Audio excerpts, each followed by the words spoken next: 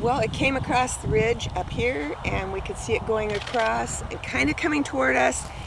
The wind shifted, it looked like it was going to go across, and then it didn't. It turned again, came right toward us. My husband was already loading dogs at that point, and we'd loaded just a few other things. So as soon as we got dogs in, and we had a sheriff here helping us load, thank goodness, we'd have never got them all in. As soon as we had dogs loaded, we got out on the highway, and one of our friends came back for the horses. We pulled up just down the road across from right at Ellensburg Ranches Road, and we were trying to load 2 of the horses, and they said they're going to put a fire line in here, and we looked up, and here's the plane coming right at us. And so my car and my truck both got fire retardant all over them, and the trailer that we had all the dogs in. So yeah, it was very serious at that point. We had to pull on forward and try again to load the horses, because we only got 2 in at that point. There were 5 to be loaded. We moved probably another mile, got 2 more loaded, and went farther still and got the last one in. And then we all took off for town. Well, we're trying to be more prepared in case we have another one. We've been out mowing and just trying to keep our place a little more fireproof, keep the grass down so it can't come in like it did last time. It came in above us last time, came clear around, and actually hit the house from below. We saw flames even while we were at Ellensburg Ranches Road. They were headed our way, and we just kept moving down. As we'd see flames, we'd have to move farther. And I did see the first building here start burning. It was a shed that we had just for storage. That must have hurt. I said, well, there it goes. There's nothing you can do.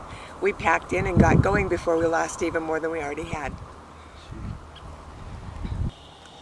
We've had a lot of good friends and people that have helped us out. We had a travel trailer that came in by donations, money that was donated.